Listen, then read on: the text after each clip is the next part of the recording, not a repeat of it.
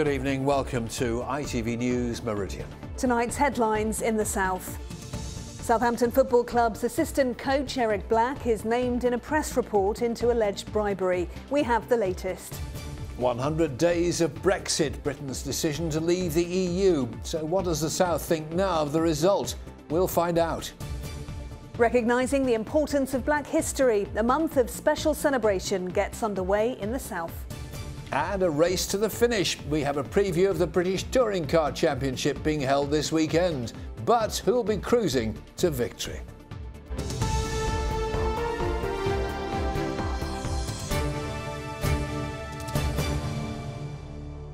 Good evening to you. Southampton Football Club says it will work closely with the Premier League and the FA following allegations that assistant manager Eric Black discussed how bribes could be made.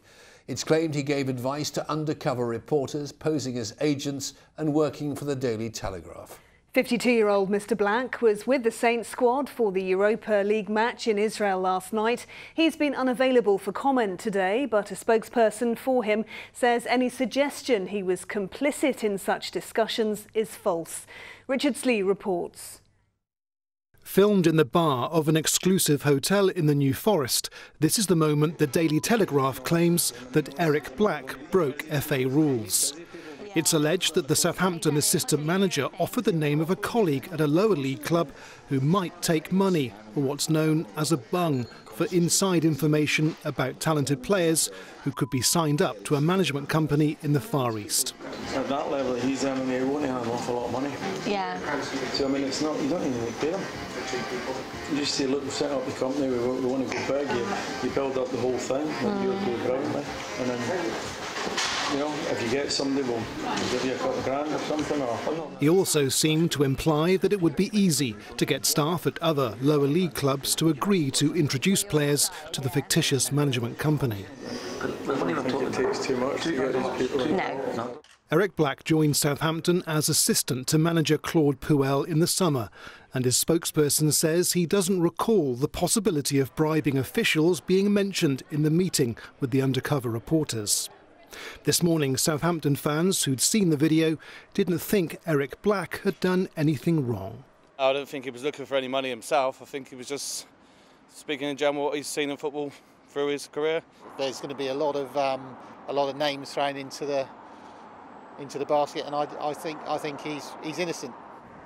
In a statement today, the club says it's fully committed to investigating the claims made in the Daily Telegraph, and it intends to work closely with the Premier League and the FA with regard to this matter.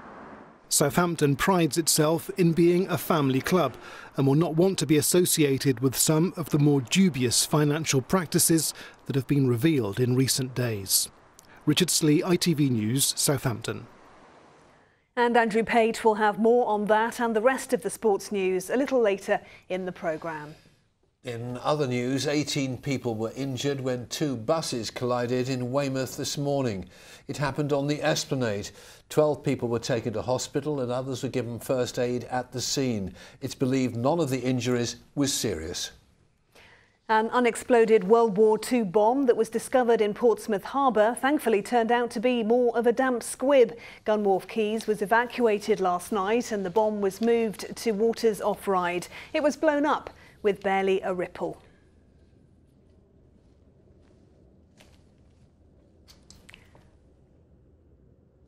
Well, tomorrow marks 100 days since Britain voted to leave the European Union. There is no doubt June the 23rd's decision was one of the biggest political shake-ups in history, and a lot has happened since. Yes, we've seen the downfall of one Prime Minister, the battle to replace him, and the rise of Theresa May, along with more political resignations, protests and in-party fighting. An extraordinary 3 months. Here in the south, almost 53% of people, more than 1.3 million, voted to leave, seen here in red. Gosport had the strongest leave vote, with 64% of people wanting out of the EU. Only 7 areas in the south voted to remain, including Hart, Brighton and Hove and Winchester.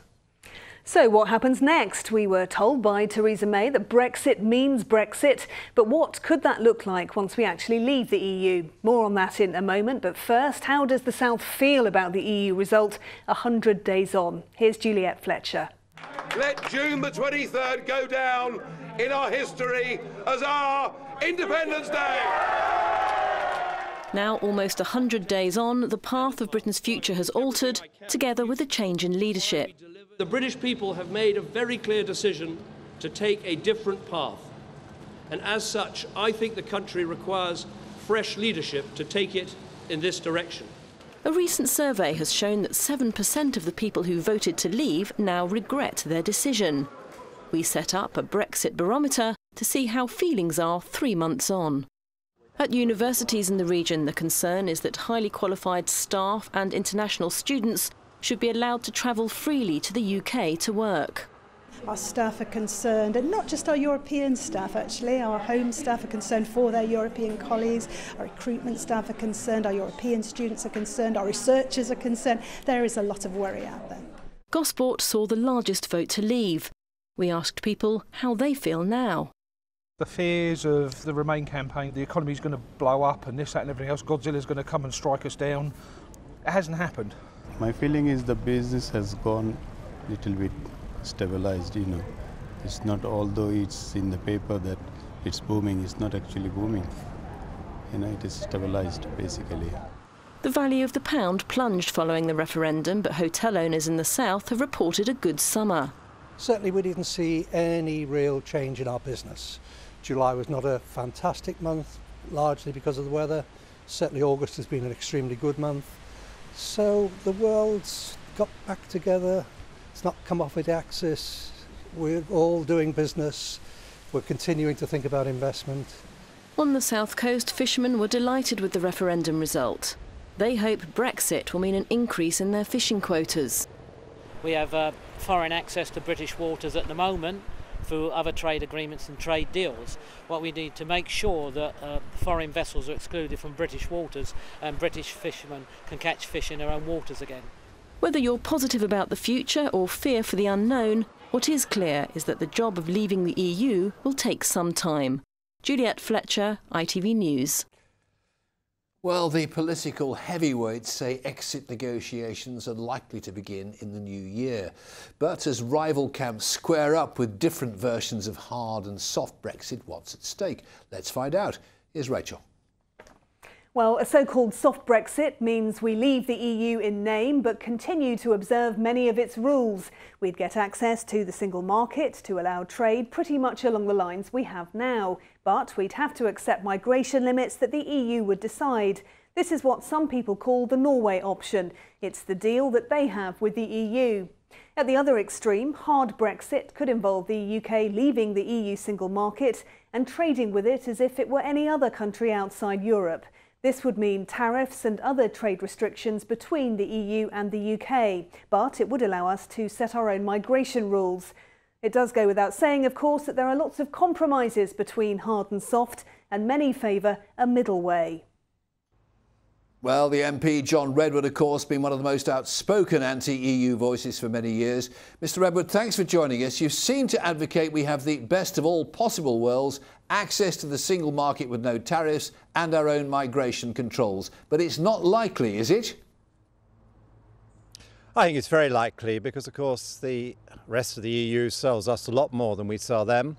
And the things they sell us could have heavier tariffs, whereas most of the things we sell them will be tariff-free anyway, because we sell a lot of services and they are tariff-free under any normal basis of trading worldwide. So I think the French, the Germans and the other leading governments will be under a lot of pressure from their industry and commerce not to impose tariffs on their own trade with us. It would be rather silly of them to do so, and I don't think they're that foolish. Assuming then we get out on the terms you're hoping for, how much money could we save? Well, we're bound to save the money we contribute. I don't think anyone's suggesting that we carry on making financial contributions to an organisation we've left. And we set this out very clearly in the referendum campaign. The net figure, the money we send them and don't get back in any form at all, Was about 10 billion then, it's about 11 billion a year now, and we could spend it on whatever the government's priorities are. The Vote Leave campaign suggested health spending and getting rid of some VAT charges on tampons and on domestic fuel. That would be a very good option, but it would be up to the government to decide how to spend all that money. Do you accept the price we have paid for this vote in terms of division and a rise in racism has been a terrible price to pay?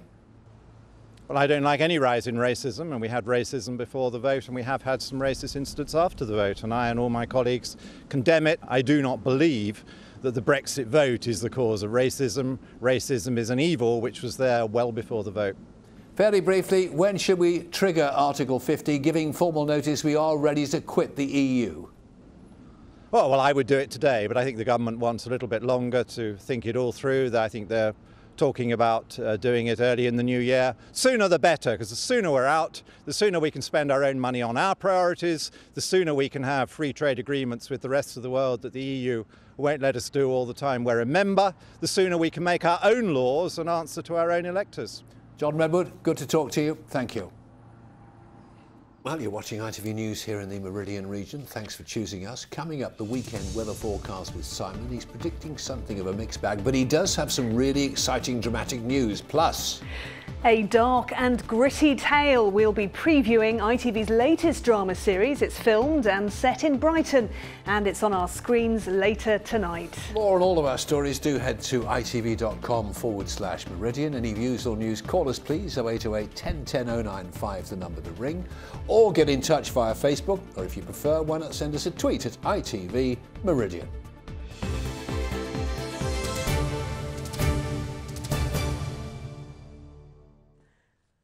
Now, Black History Month has been launched in some style in Southampton today. Throughout October, the contributions of black people will be marked through a series of events in the city, including art exhibitions, lectures and concerts. Well, the theme this year is role models. We're delighted to say the police commander of Southampton, one of the highest ranking black female officers in the country, is with us now. Superintendent Alison Hidari, thank you so much for coming in and being with us. You were at the Black History Month launch today. Why are you supporting it personally? For me, it's really important to understand communities in Southampton, but also to recognise the strength of Southampton, which is in its diversity. Well, you are a role model yourself, of course, and you've always been on the beat in Hampshire. I guess this is where you learned your trade. It is. I joined up in Hampshire 16 years ago, and I was deployed to Southampton. And I found from that time that it was really interesting to see how communities work in Southampton. And all these years later, I'm back again as a superintendent, and that actually is really exciting for me. We spent a lot of time on the programme this evening talking about the effects of Brexit 100 days on. What is your personal message to those who may have felt some of the anti-immigration feeling that we've all heard about? Well, my message to communities is that the police treat hate crime very, very seriously. And we are trying to encourage people to report in to us. And my message is that if you report hate crime to us, we will investigate and we will support communities in fighting hate crime. There are plenty of challenges, of course, about policing a city like Southampton, but what are your hopes for building relationships with the communities here? Right, my hope is that our relationship with communities will go from strength to strength. And in doing that, I think I would like to encourage as many people as possible from different communities to think about joining us. It's not just about being a police officer, we've also got community support officers, we've got jobs in control room. There's a whole breadth of areas of jobs that people could join us. Good luck with Black History Month. Good luck with your job. Thank you very much. Well, I spent a very happy morning today at the Hampshire Police Disability Roadshow. It is an annual event at the police headquarters at Hamble that's full of fun, but with a serious message. It encourages disabled people to be aware of hate crime in their community. Sadly, that is increasing here in the south. The point really is so we can hold an event that allows us to engage with people with disabilities and understand from them what their concerns or their worries are, and then it allows us to put things in place to hopefully address them, but also just break down barriers so we can build up better and stronger relationships. Well, now it's time for a look at all the sports news. Here is Andrew Pate. Thank you very much indeed. Now, it's the furthest Southampton have ever travelled for a competitive match. They played Hapoel Be'er-Sheva in Israel last night in the Europa Cup and ended up with what could turn out to be a valuable point.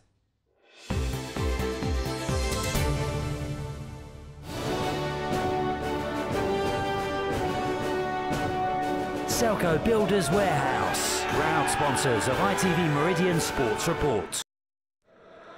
The Hapoel fans love their new stadium. They moved in a year ago and are yet to lose a match here. Southampton, though, had won their last 4 games and really should have taken the lead after 3 minutes. Captain Virgil van Dijk missing the target. Around 300 Saints fans made the trip to Israel. Next month, 8,000 are expected to travel to Inter Milan. And they'll be hoping to see another clean sheet from the team. This was Southampton's 5th in a row. And in the end, the team were happy to pick up a point. We played well. And I think a point over here, I think it's a good result. I should have scored and we won the game then, but I thought the goalie was coming as well, but I should have done much better than that. But still, I'm okay with the feeling that we kept a clean sheet again after a long journey, tough journey as well, and now the focus needs to be on Leicester, obviously. Yeah, so Southampton travel from Israel to Leicester City, their Premier League match on Sunday. And the Saints say they'll work closely with the FA over allegations made against assistant manager Eric Black in the Telegraph today, allegations he denies. Eddie Howe takes his Bournemouth side to Watford tomorrow. He was asked about the newspaper's investigations, which led to Sam Allardyce quitting as England manager earlier this week. He says he can't comment on any of these cases, but claims he has never been offered a bung. Certainly not. No, I mean the structure at this football club is I pick the players with the recruitment team, and then someone else does the financial deals with the agents, deals with the contracts, etc. So I'm removed from the financial dealings with the football club, and I think it suits me that way. I want to be on the training pitch with the players. That's my only concern. Also this weekend in the Championship, Reading are hoping to bounce back after their 4-1 defeat at Brentford on Tuesday. They host Derby, who are struggling in 20th place. Brighton visit Sheffield Wednesday, where they haven't won in over 100 years. In League One, Oxford United and Swindon are on the road. Well, in League Two, Crawley and Portsmouth are happy to be at home, particularly Pompey, who've won their last 4 at Fratton Park. The British Touring Car Championship has broken all sorts of records this season, with 12 different winners over the 27 rounds. The finale is this weekend, with Hampshire's Rob Collard, one of 8 drivers who could potentially land the title. Derek Johnson has been to Brands Hatch today to check on final preparations. It's fast and furious. Sunday's the very close final round of the British Touring Car Championship. The current champion won it by a whisker last time. Again, he's in the running. You never know what's going to happen next. You know, it'll twist and turn as the day goes on with 3 races, reverse grids. You know, this is going to go to the absolute wire. I really think it'll go to the last few laps of the last race on Sunday afternoon. Among the racers, 22-year-old Jake Hill, hoping for a podium finish. You know, you've got 8 drivers fighting for the championship this weekend, so you know, one of the races they might want to be playing it safe, and I might be able to nip through and maybe get a trophy. That'd be great. How much more goes on under the bonnet than the car somebody drives down the road? A hell of a lot, yeah. For starters, the suspension is all completely different. Obviously, the engines are heavily reworked. There's 1,000 man-hours go into a shell before it even goes to the paint shop. On Saturday, it's the last round of the Clio Cup. Mike Bushell is in second place right now, aiming for the big prize. Having been the champion before 2 years ago, it's a very different feeling. I was swapping notes with the former triple champion, Paul Rivett, and he said, you know, the pressure does feel off. I don't know if I'm the favourite or not, and Walton Hills has got an 8-point advantage on me. However, I love this track. You know, it's great just getting out on track first thing in the morning. With touring cars as popular as ever, it looks like being a full house here at the weekend, with championships to be decided and cups to be won. Derek Johnson, ITV News, Brands Hatch.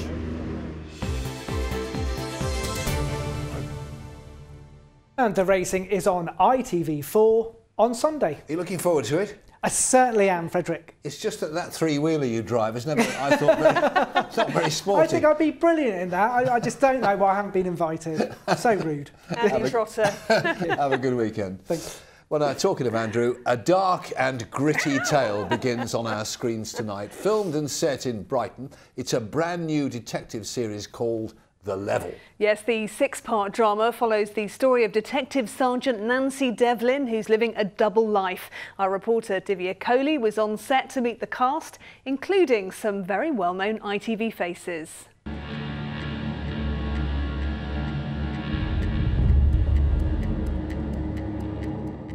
It's the new crime drama with a difference, written by top female writers and producers, and a female protagonist at the heart of its story. Carla Crome plays Detective Sergeant Nancy Devlin, a good cop with a dark secret. She's had a difficult past and difficult upbringing from quite a volatile household in terms of her parents' relationship, and that's made her want to be a person who does right by good people, and good people in her eyes aren't necessarily the people that play by the rules in terms of the law. Filmed and set in Sussex, the 6-parter reveals a bleaker side of Brighton, but captures its beauty too. Lindsay Coulson, best known as Carol in EastEnders, plays the boss, DCI Michelle Newman. I feel very powerful when I play somebody like that. I seem to be marching around corridors with Max on quite a lot. A bit too scarily. When I go home, I suddenly feel like, yeah. I think if I had a badge, I would worry about the power that I had with my badge. And his killer could come from any one of the worlds Frank inhabited. Gunner, I want you and DS Devlin to lead a surveillance team. We need everything that you can bring back from that funeral.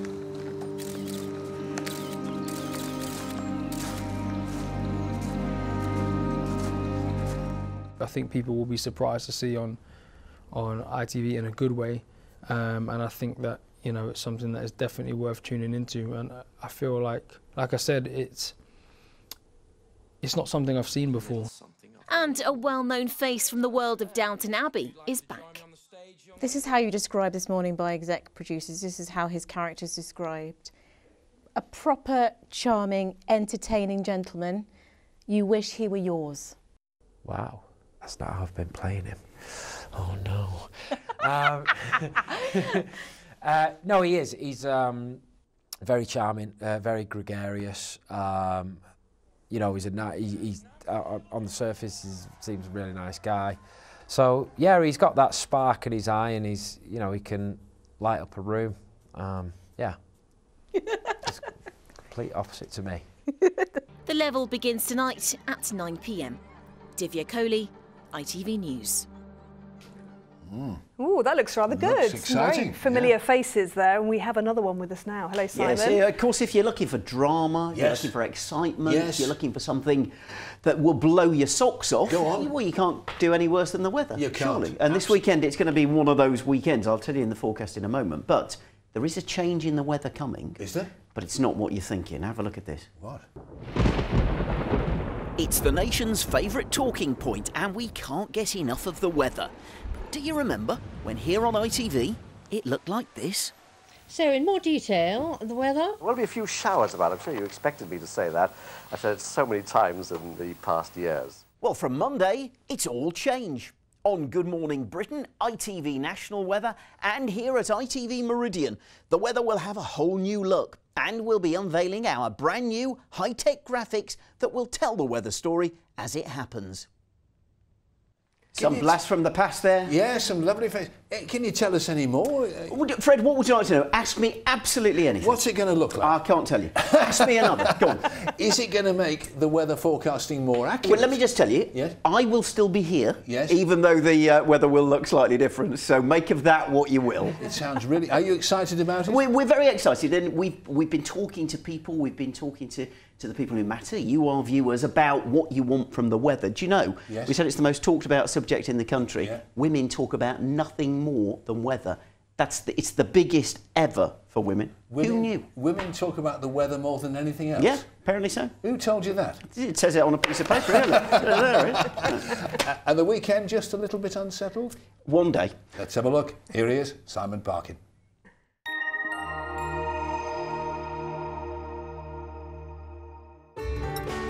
From blizzards to pool, driving through Europe. Eurotunnel the Shuttle sponsors ITV Meridian weather. Well, if you're yearning for a return to some holiday weather, Sunday is the day for you, because that's definitely going to be the better of the two this weekend. Tomorrow, we have an area of low pressure scooting eastwards across the country, and that's going to bring some heavy showers and some heavy rain too. Sunday, however, high pressure very much in charge, and the skies will be blue. Back to tonight, and it's clear spells to get us going. A dry night, temperatures taking a bit of a dip after dark, down into single figures, 7 or 8 in some rural spots, but then towards the end of the night we see those showers start to push in. Showers or longer spells of rain, some very heavy downpours, could be 10 to 20 millimetres of rain in some places. So a lot of surface spray on the roads. Show a bit of respect for your other drivers, because it will be tricky out there, but an improving story. Certainly some brighter spells towards the end of the day. Dry by the evening, but cold by day. 13 or 14 the high. Your high tide times you can see in Portsmouth, 10 to 2 in the morning, 5 past 12 in the afternoon. Eurotunnel the Shuttle sponsors ITV Meridian weather. Well, in just a moment, the ITV Evening News with Mark Austin and Charlene White. Rachel's got adult news. Do join her if you can. But for now, from the team here at ITV Meridian, thanks for watching. Enjoy your weekend and don't miss Monday and that exciting weather news. I can't wait. Bye-bye. Bye-bye.